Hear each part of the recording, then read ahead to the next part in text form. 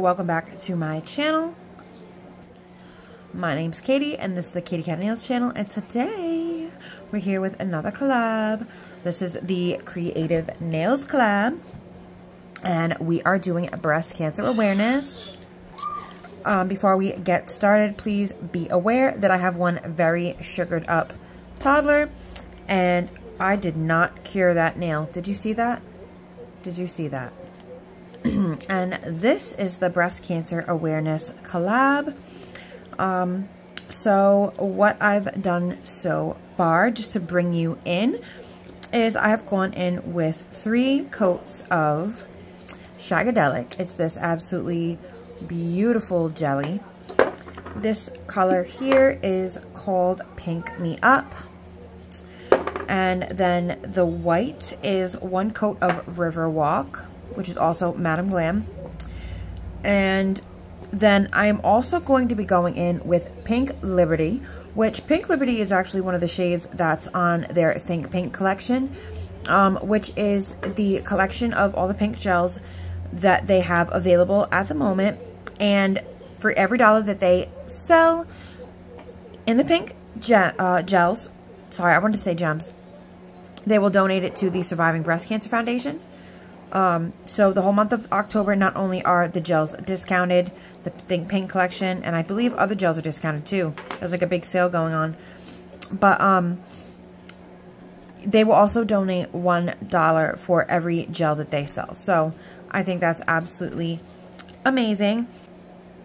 I'm going to go in with the Riverwalk, which is the white shade here. And I'm just going to draw out some ghosts real quick for these 2.